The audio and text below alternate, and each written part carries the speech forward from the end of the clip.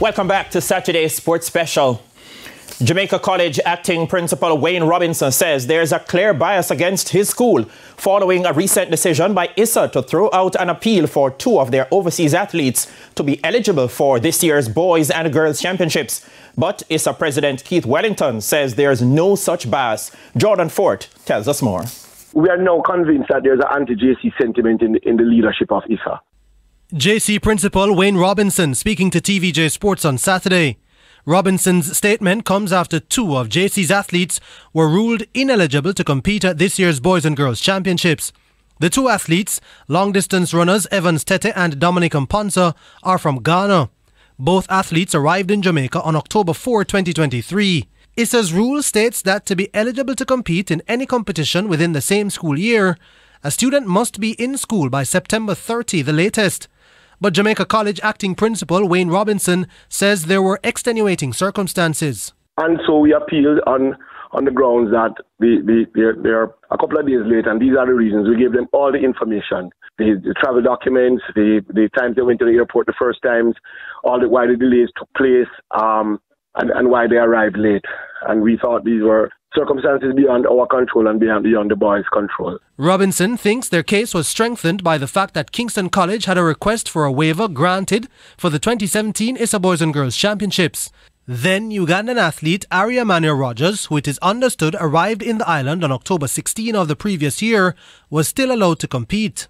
As far as I'm concerned, our athletes were there for in school longer than this athlete in particular that you mentioned.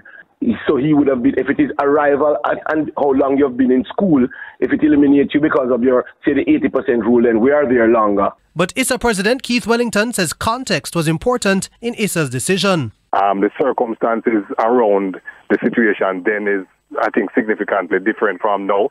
Right now we are facing an influx of athletes, and I want to differentiate between students and athletes, because in these cases we have athletes coming in to participate in our competitions. These are not necessarily students in the first instance, but significantly these are athletes being recruited. JC's initial request for the waiver was reviewed by the same ISSA executive, which also reviewed the appeal and decided to uphold the decision.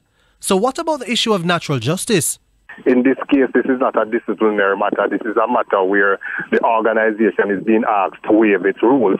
So there is no need, and I don't think it would be appropriate for an independent body to adjudicate on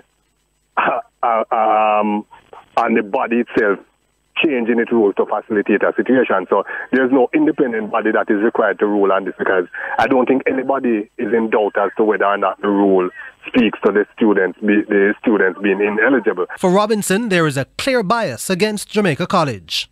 Inconsistent. It is unfair. It is wrong. It's against natural justice. Even the setup of it is against natural justice.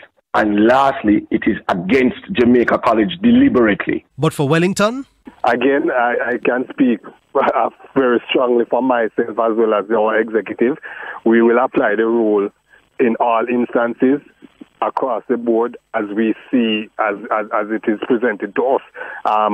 JC has made a point of pointing out that there are instances where there may be breaches that we have not applied the punishment to. If we are not aware or it's not brought to our attention, then we can apply the sanctions. Jordan Fort, TVJ Sports.